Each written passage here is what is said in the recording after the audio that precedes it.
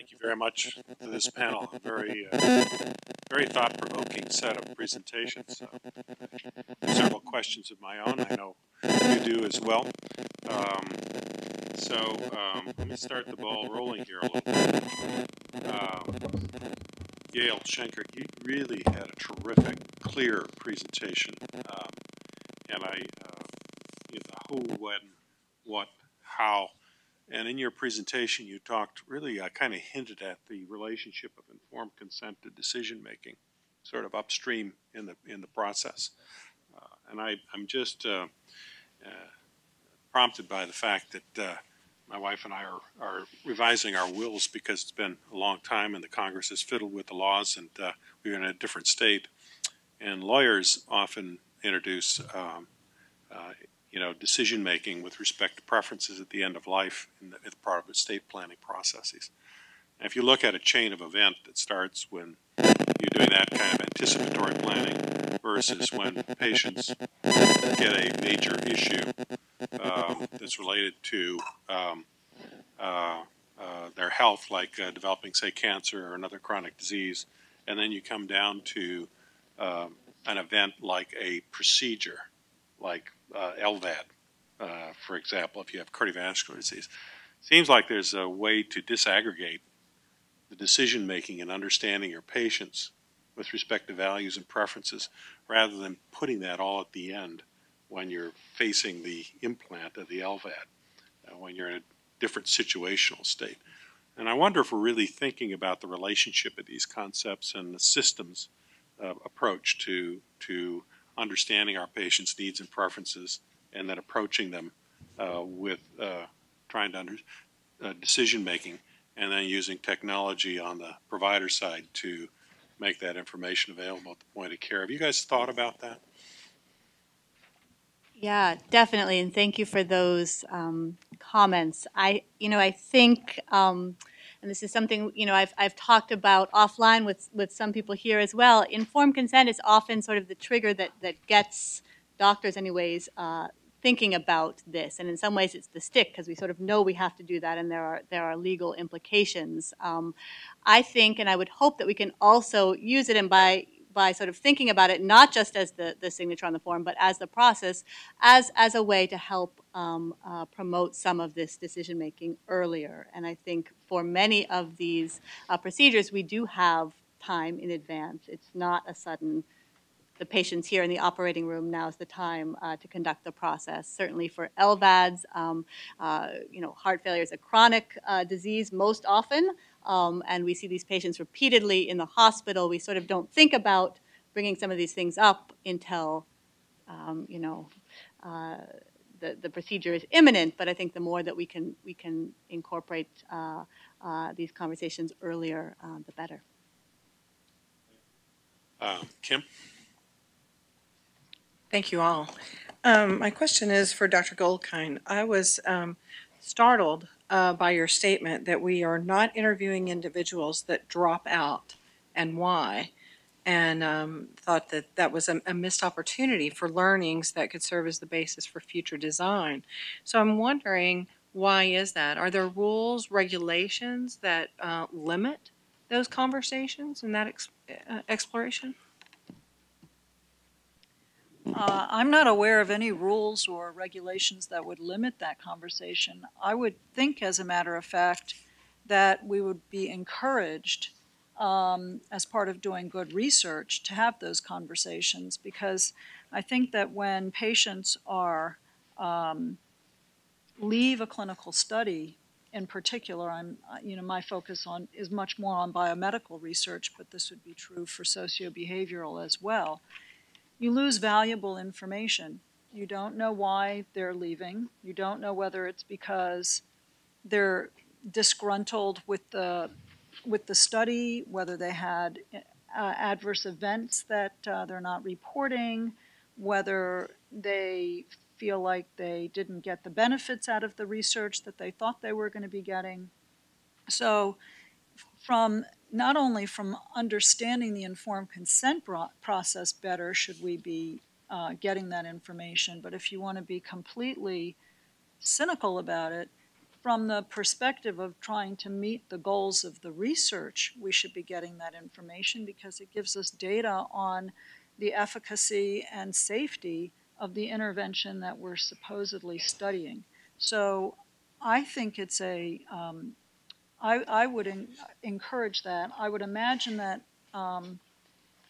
there might be some in certain studies where that type of discussion is going on, but I think that there are likely some where, and most circumstances where it's not. Moreover, it takes effort because people tend to decline to stay in a study with their feet. They simply don't come back to the clinical setting. And so you then have to recontact them to understand why did you miss that appointment? Are you withdrawing from the research in toto? And there's a conversation that would actually have to occur. Katina? So in the first series of talks, I started thinking a lot about this question of community and how community studies are different. And it extends, as you're talking here, so much of what the bigger issues are being framed as is the risk level in biomedical studies is very different than community studies theoretically. But when you talk to community members like Dr. Quinn's group has done, you see that many times those community members feel the risk of what they're doing in the moment is as significant as anything else that anybody else would do, even a surgery or other things. They feel like, in HIV prevention, other areas of studies, even if you're not doing anything other than drawing their blood and asking questions, that's pretty significant. And so I just wondered, in the studies that you talked about earlier, Dr. Quinn, how were those framed? Were they framed as a biomedical or behavioral study? And how did people kind of think about whether it changes what they think is important and what they want to know? And how does that impact what we talked about earlier this morning? We actually, in our survey of the community members, African Americans and Latinos, asked about whether they'd be willing to participate in a range of studies with different level of risk involved. So we ask, we call the scale do, take, give. So would you do a survey? Would you take part in a program? Would you give blood? Would you give a DNA sample? Would you take a medication? Would you take a medication by injection? Those kinds of things. And so we tried to look at it sort of across an array of risk levels. And what we did see is that there was actually still surprising willingness to participate even as the level of risk, potential risk went up. What I think often is forgotten, particularly with racial and ethnic minority populations, is I think as researchers, dare I say it, that there may be some, and some of the literature bears this out, there's some preconceived notions that people will not participate. And what we've seen is that there is willingness to participate across different risks, and that the perceived benefits, or the motivations really are, if people have the disease, if somebody in the family has the disease, if they think it will help future generations, if it will help others. It's not financial incentives, it's not necessarily care, it's because I believe I can make a contribution somehow. So I think that we can begin to, and I go back to some of the discussion here, is that when we focus on risk, that we need to be careful that we don't make preconceived notions about what people are willing to do, number one. Number two, that I think we also have to talk about benefits, and the benefits may be not simply benefits to the individual, but benefits to the community or to a broader society. So. Sure, please add to that. So I wanted to just add my anecdotal comments to what Dr. Quinn said. I've had the privilege of interfacing with disease-based foundations and groups in a number of settings where the research was high risk, and in some cases where it was very clear that the people who were going to be enrolled in the research were not going to be the beneficiaries of that immediate intervention. And what struck me in these conversations, and they were conversations that went beyond just the informed consent, but to get their input on what would you be inclined to participate in a placebo-controlled trial? Would you be willing to forego treatment? And circumstances where perhaps their disease would actually worsen, where they could not have, where those irreversible changes could not be ameliorated. And what struck me was how very engaged the groups were, how much input there was in terms of the design, the informed consent process, the language used, the understanding of what risk levels they were willing to tolerate beyond what we actually expected they would.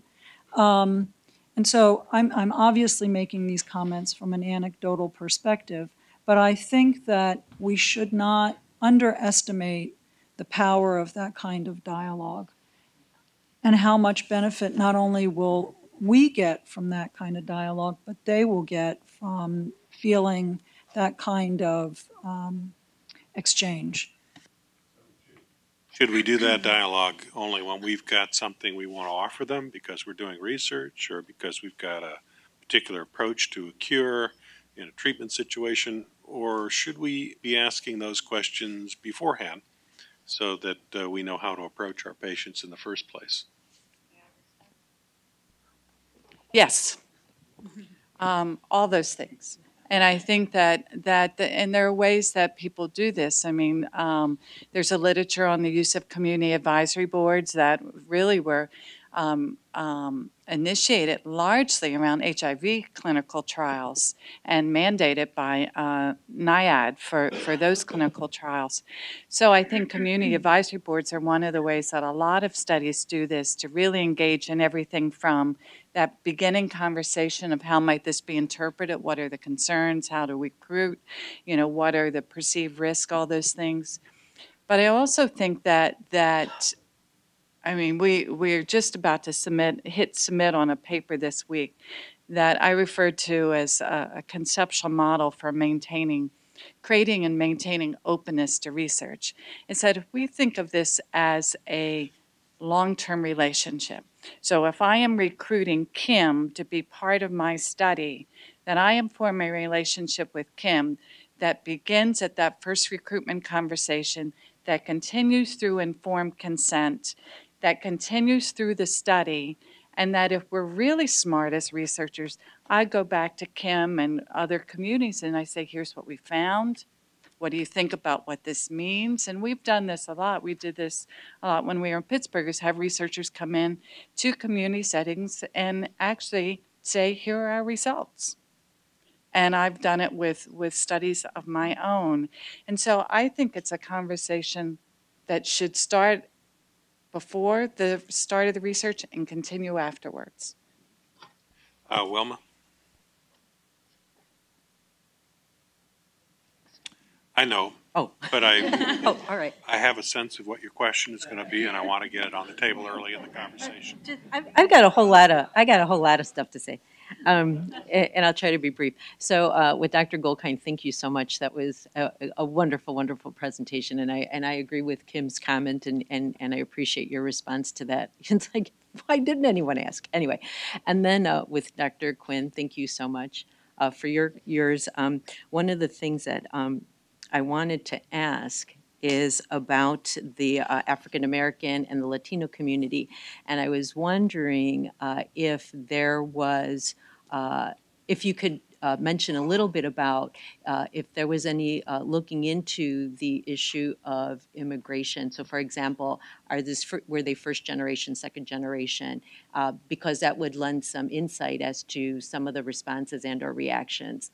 And then for Dr. Schenker, I'm going to steal shamelessly and use your medical Miranda warning. Oh, okay. Well, all right. So I see. All right. Because I'm wondering if the patient is hearing, you have the right to remain silent, just a thought. And then Dr. Fernandez, man oh man, I am just wondering, based on what was presented regarding the inaccuracies of the conversions, what steps have been taken to remedy that, and if there has been any encouragement for the interpreters to look for certification at the national level through the National Board of Certification for Medical Interpreters or the Certification Commission for Healthcare Interpreters.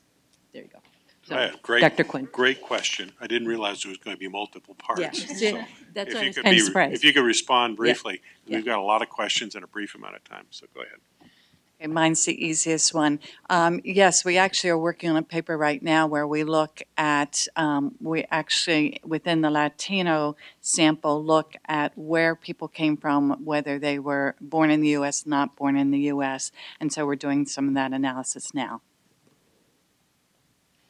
I'll just say that that phrase has also stuck with me, the medical Miranda warning, and I think we, unfortunately convey that frequently in our informed consent discussions, and a lot of that is around, I think, the who, when, what, and how, and something that I'd like to work more on changing. Thank you for your question and for all your contributions in the field. These were certified interpreters. These were outstanding interpreters. Interpretation is very difficult. And it's particularly difficult in something like end of life, where many of the concepts may not be known. As you know, hospice, hospicio, and hospice mean totally different things, and one cannot be interpreted for the other. And so because of that, working with a group out of the California Healthcare Foundation and with CHIA, the California Health Interpreter Association, we created an online curriculum that is free, that is especially for interpreters to better their end-of-life conversations. Preliminary data shows that people like it and they learn and have more work. A lot remains to be done. Okay, I'm going to come back to you, Lindsay, but I want to go to Bernard. I'm going to work my way around. Okay. I'm going to ask people brief questions and brief replies if we can. Yeah, so I have two brief questions, one for Alicia and one for Yael. So for Alicia, I live the results of your study, your presentation, and but my question to you is, we primarily use telephone language lines rather than live interpreters. What do we know about the difference? And I have a lot of experience with that, some of it not so positive. But what do we know about the difference between using a telephone versus a live trained interpreter? And for Yael, I completely agree with the need for time. Are there any interventions that show that you can really make, especially in an inpatient setting, not a research study, that you can really get people to actually take more time in the process of informed consent? Telephone interpreters are the least good of the interpreters. And one way in which technology is increasingly being harnessed is to have video interpretations, so that we, for example, have a bank of interpreters sitting in a building 3 blocks away, and yet we get the interpretation through a video machine that we just roll into the exam rooms, and that we're now starting to use throughout the hospital. In our new hospitals, will be on flat screen TV. There's no reason why I can't, there's no apparent reason why I shouldn't be able to Skype an interpreter sitting in China in order to get video on my iPad at the bedside of a patient. So I think a lot of this has to do with we need the private sector to step up, but the research is unequivocal that video or in person are both much better than telephone interpreters. And I will say, as far as the time piece, I think all of us who work in clinics and hospital settings know that time is of the essence. And I'm actually not proposing that we spend more time on the process. Rather, I think we need to sort of carefully think about the timing of the process and about ways, frankly, to maximize that time. One example, as physicians, we find ourselves frequently, particularly in primary care, saying the same thing over and over and over again. Are there ways, that we can use technology to help with that? And also, I think using other members of the team, and we see this a lot in the hospital with surgeons sort of rushing in at the last minute from the operating room to quick consent the patient, where there may be a member of the team who is much more present and able to do pieces of that process. So it's not, nor do I know of ways to get physicians to spend more time, but rather sort of rethinking the timing. Cindy, brief. Okay, I'm going to limit myself to one then. Yael, you raised the issue that the treating clinician may not be the best person to present alternatives. So the surgeon knows the surgery, the oncologist knows the chemo, and for informed consent to truly be informed consent, they have to know what their choices are, including the choice of not having treatment. So I found the LVAD example very intriguing, where you mentioned that CMS requires a discussion with the palliative care clinician. So my question is, why would we think that the palliative care clinician is a good person to discuss alternatives, except the alternative to not have treatment, in the sense that Diane Meyer wrote a really great Narrative Matters article in Health Affairs a few months ago. She's a palliative care clinician, about how she was working with a patient who had cancer and who helped determine, even when the oncologist kept offering treatment that the oncologist didn't think was going to be effective, how to disengage from that process. But particularly, I'm thinking about, what can the government role, here CMS is taking a stand saying you can't have this device unless you've had this conversation, and yet potentially accusations of death panels, and how do we make sure that all those choices get on the table, and who are the right people to talk about them? Easy question. Yeah, no problem. So, I was also fascinated by this requirement. It's something that we're seeing, firsthand now as palliative care doctors, because we are suddenly meeting a lot of these patients before LVADs, and some patients who are for various reasons not deciding to proceed with the procedure, or not getting an LVAD. And I guess, I would say, and I didn't mean to imply that we were somehow, better qualified in palliative care. I think there is the perception, and I think it's a misperception that in palliative care we're just sort of good at talking about not doing stuff. I think, and from my sort of experience, working as a palliative care physician, what we are good at is really taking a very patient-centered approach. We spend a lot of time, to the extent that time is important, to elicit values, and we're very used to sort of weighing options. And my, observing these discussions by a clinician who sort of has an option that they provide, it's less about options and it's much more about risks and disclosure. And so I think it's actually been very interesting to watch this evolve as a team process, and to see how each of us can sort of bring something different to the table. Bernie. Yes, Sarah covered this in her discussion, as did most of the other panel members. This was, by the way, an excellent panel.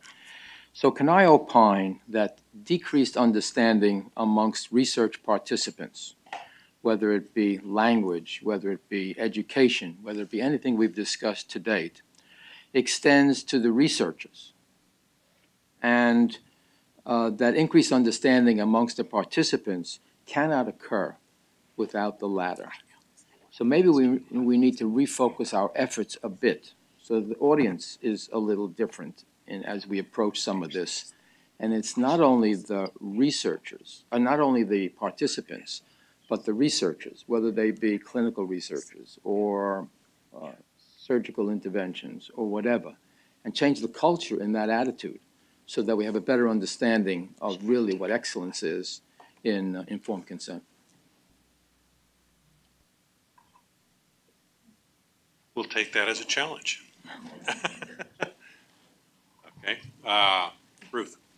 I love that, Bernie. Go get them. So my question is I appreciate that we have people who are focused on clinical research and we have people who are focused on medical treatment. And we're looking at informed consent across both domains, and we started the first presentation with talking about how the process for informed consent is similar in clinical research, drug discovery, drug development, whatever, and also in around medical treatment. My question is whether or not, given that for what we're really focused on in some of the clinical research, particularly from the FDA lens, has to do with safety and efficacy. You're trying to understand safety and efficacy in order to bring to market and put it forward to the public. For medical decisions, medical treatment, we're really back to liberty and don't do anything to my body that I don't determine, and the elements of that, if we go with the framing where we started. Is the same process really going to work for both? When you have outcomes that are related but not the same, because we're putting them all together, and what we heard from a public perspective, except for Bernie who says let's go after the other side of it, but from a community patient-centered, what I'm hearing is I want to hear my voice, I want to understand it, I want to be able to interpret it and know the language. But what are the real needs of the people who need that content in order to be able to give informed consent rather than us just, obtain it, and whether or not the same process will work? And my question is, have any of you thought about that, or do you know anybody else who has? I think your question's very well is an insightful one, and I actually think that there are some distinct differences between informed consent in the clinical setting and in the research setting. And I don't think it's so much what are the different components, the basic components of informed consent, the learning tasks that I described, but it's more so, I think, some of the assumptions that are made about the motivations, if you will, for lack of a better word, the motivations behind the process. When clinicians are speaking to their patients about a treatment, the idea is, I'm trying to do something good for you. You are my center of focus. I want you to understand. It should really be, going back to Bernie's comment, a mutual exchange, trying to take the options. This is, as a physician who does clinical ethics, I really think that it ought to be about taking the medical options and putting it within that patient's value system and their medical needs, their life context. But the idea is it's patient-centered. When you're doing informed consent in a research context, it always, I always say that informed consent is a protection that is downstream, that we should never get to informed consent if we don't think as a research community, as a researcher, investigator, as an IRB, that the research has the right risk-benefit ratio, and that the scientific questions that are being asked are critically important, and that they can be addressed by the research design. So once that's all in place, there's still the idea that this research is protocol-driven. The interventions are not necessarily for the treatment of that individual patient, but to generate scientific knowledge. And that shift, that where obviously I'm not saying that the research subject's well-being is not important, I don't mean that at all, but that shift changes in my mind the parity between clinical informed consent and informed consent obtained in the research context. Responses to that? You guys all good with that? Michael. Thank you very much, and I think that was a great presentation by all of you. I'm really fascinated by the kind of the intersection of those populations that are facing health disparities, language barriers, limited English proficiency, and some of the elements that we try to address as the healthcare system. And I guess my question has to do with whether there has been any research you're aware of, any anecdotal kinds of stories or observations that you could share with respect to where some of these populations place value themselves on the informed consent process as a concept.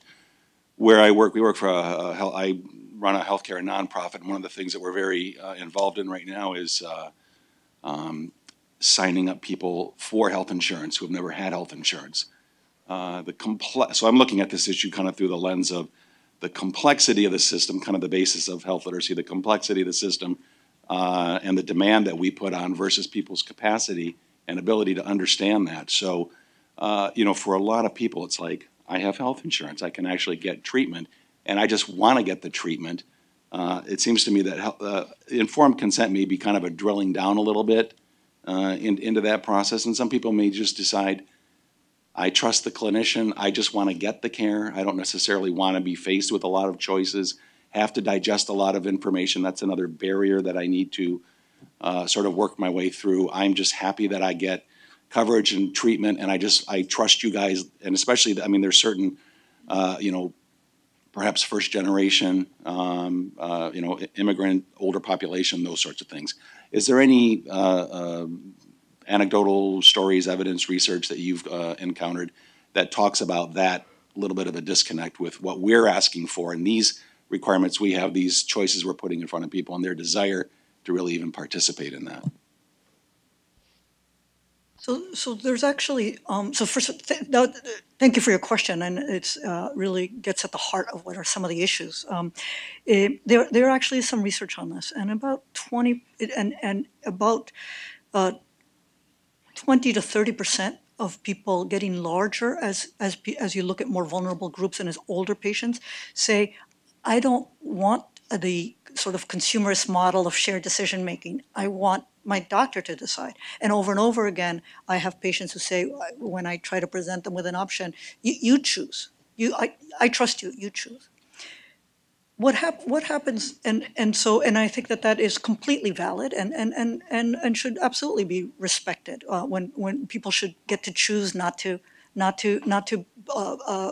persist in that consumerist model. What happens, however, when the trust is broken? Many of you are probably familiar that 3 years ago, the same researcher, a researcher looking at Tuskegee, broke the story of the Guatemalan experiments with syphilis, by which people were intentionally infected with syphilis, leading then Secretary of State Clinton to issue an apology to Guatemala. That story, most of my residents don't know it. They missed the Times that day, made the cover. However, most of my patients many of whom cannot read, know that story. And so what happens when there is no trust, or when there isn't a trusted care relationship, or when the patient is sick and the doctor says chemotherapy or no chemotherapy? So this is very complicated and cannot be fixed by a form, and there are many, many forces at work. However, there are things that we can do, I think, that would move us forward. Andrew, and then Lindsay, and then you got yours? Okay. Andrew, and then I've got a question, and we're going to have lunch after that. Good, then I'm not between people and lunch. I can blame you, George. Just exactly. You still are, Andrew. It's just longer. Then I'll take my time. No, but very quickly, I might have misunderstood a comment at the end there, but I think it's worth saying out loud that the provision of language access is already a legal requirement for institutions that receive federal funds. That's under both the Civil Rights Act and an executive order, so it's not. And this builds on my actual question, which starts how the panel started. I think it was Dr. Goldkind who said that it's not the existing regulations that's the problem, it's the application and interpretation of those, to which someone, as a community researcher, which is almost completely missing from this discussion, by the way, I work with multiple IRBs across the country, and I can tell you that they all apply the existing regulations very differently across the board. But what I would ask is, because what I'm hearing is an argument that tailoring or situational approaches to the process are missing and very necessary. Could not the regulations go further and require that tailoring, which is the best practice of health literacy? And if so, what would those regs look like, both to you and the speakers through the rest of the day?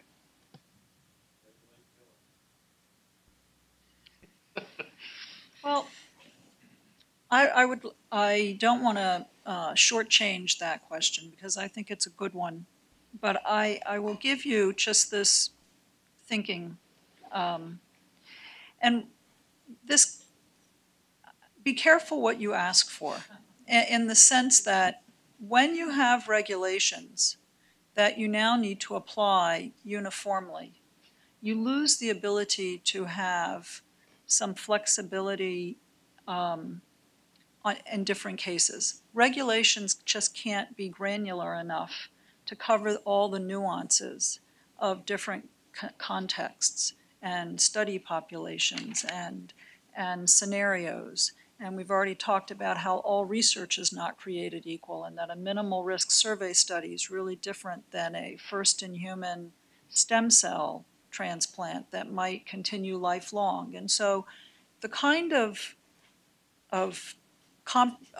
informed consent that we think might be suitable, or even though the regulations have very clearly stated it must be in the language understandable, you cannot have conflict of interest or undue influence, and here's what you should disclose.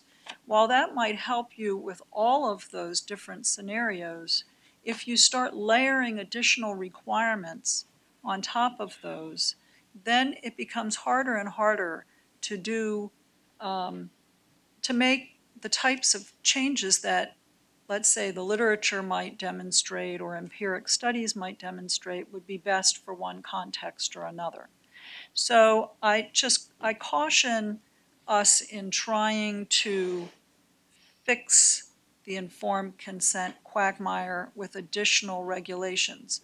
I think that the more that we do empiric research, the more conversations we have with study groups where we learn what's needed by them, we can make certain adjustments that are complementary to the regulations that already exist. Now, it is quite possible that as we do this empiric research, we will then see that we want to make certain changes in the regulations. But the regulations are not they're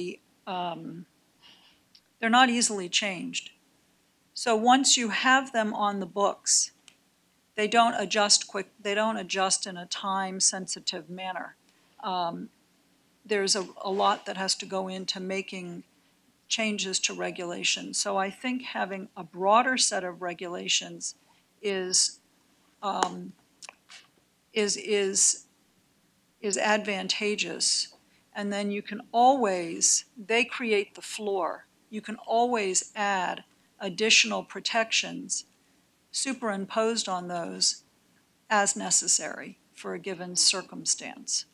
And I can see that you're a little skeptical about my answer, so maybe we can talk more after we finish the time-limited presentation.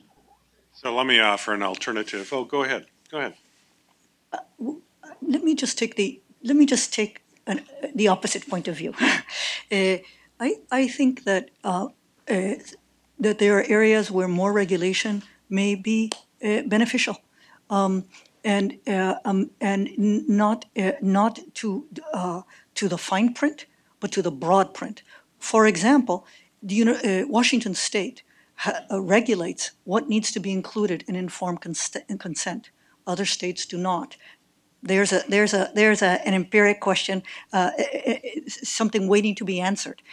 Do people in Washington State for the same procedures have better understanding than the people in Western Massachusetts? I haven't seen any data, but I suspect they do.